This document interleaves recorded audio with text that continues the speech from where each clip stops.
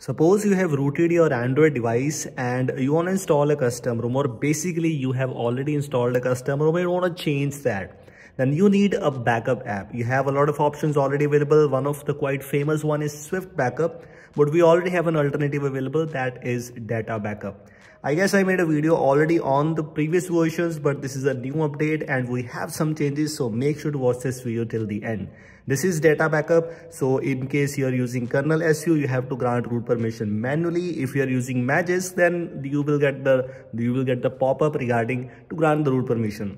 So after granting all the root permission and notification permissions, etc., you have to select the backup directory. By default, it is in the internal storage, media 0, data backup, etc. You can also change it in case you want to. You also have some configurations which can enable or disable. We'll just skip it, and now we are here at the home page. This is what we have. In my personal opinion, the UI is quite better as compared to Swift Backup, and I'm just talking about the UI. Functions we'll find out later on. First of all, as you can see in this new UI, we have some more options available. As you can see, block, freeze, launch. These options were not available in the previous update when I made video last time regarding this Android app.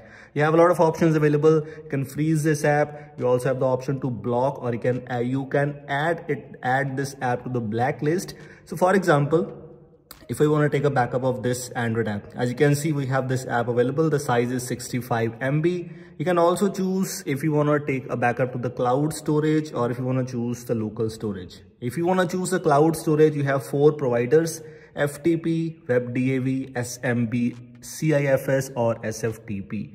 Unfortunately, there is no direct integration with Google Drive yet so far. Maybe in future, but for now we do not have the support for Google Drive at all. So you have to choose local backup in case you don't want to choose the cloud option, although these cloud options are free as compared to Swift Backup. So for example, we just chosen this app named as Bloom. This is actually a music player, and you can see after clicking all these things, it is done. Backup is completed.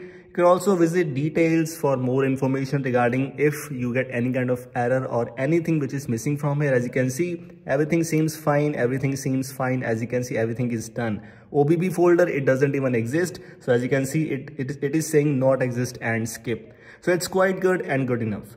Let's talk about the restore process. The backup was quite simple. So if you want to restore this now, as you can see, we have one app's backed up, files and reload, etc.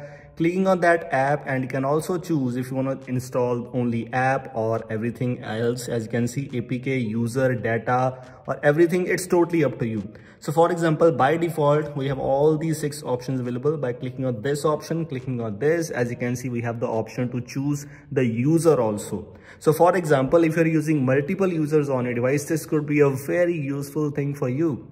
You can simply take a backup from one user, you can simply transfer it to, or you can restore that on the other user, other profile. And in case you use work profile, this could be a great option for the users like you. Other than else, as you can see, things are looking quite simple, and the restoration process was actually quite good, fast enough, because this is an open source Android app. You expect this to work perfectly fine for you. It is working fine.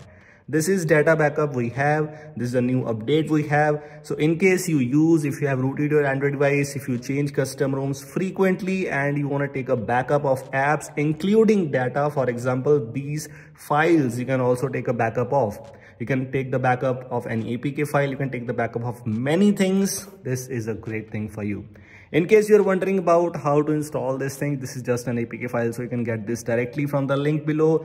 Everything else is just similar, so if you want to try it out on a device, link is already there in the description. If you like this video, make sure to like this one. Also, if you are new here, don't forget to subscribe the channel for more rooted Android apps videos, for more custom ROM videos, and so on. Thanks for watching.